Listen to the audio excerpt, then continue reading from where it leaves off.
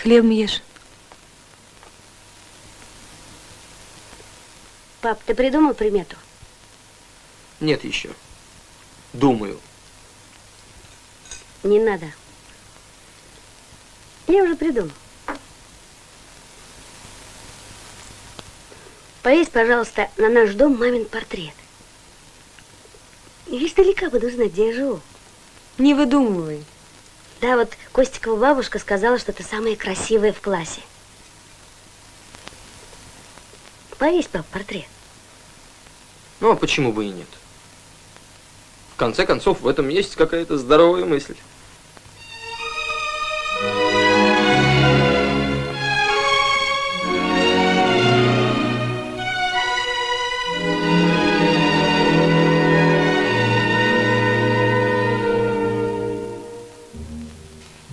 Красивые мамы на каждом портрете, на нас они смотрят открыто и прямо. Любуйся, прохожий, какие на свете бывают красивые, добрые мамы.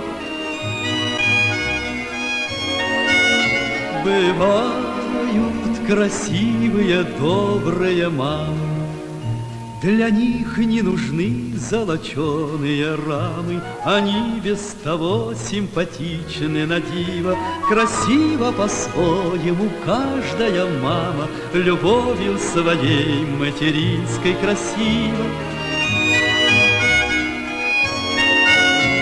Любовью своей материнской красива.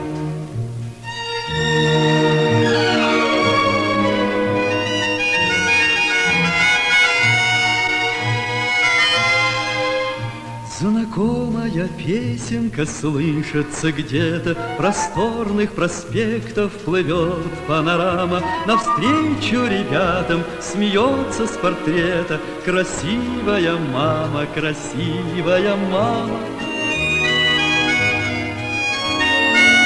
Красивая мама, красивая мама.